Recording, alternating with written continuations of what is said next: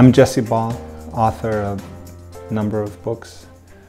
The book I'm going to talk about right now is called Diver's Game, The Diver's Game, and it was published last year in the US, published here in Holland this year. It's a book about contemporary society and the way in which we've divided into groups of the oppressed and those involved in a lifelong celebration.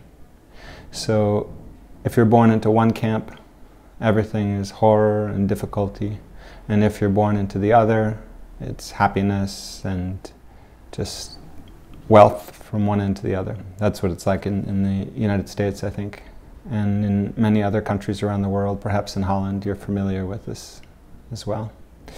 So if I were to speak about it in a clear and obvious way, people would ignore it.